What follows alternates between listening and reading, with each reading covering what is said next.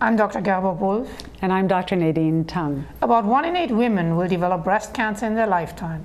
The good news is that death rates have been declining because of increased awareness and earlier detection. Early detection is critically important as it improves the chances that the cancer can be treated successfully with more treatment options that can result in better outcomes. Current recommendations are that women in the 20s and 30s without symptoms should have a clinical breast exam every 3 years.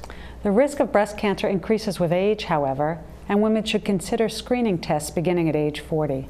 Women can also reduce the risk of breast cancer by eating a healthy diet, getting regular exercise, and drinking fewer alcoholic beverages. For more information on preventive measures and screening, visit the American Cancer Society at cancer.org.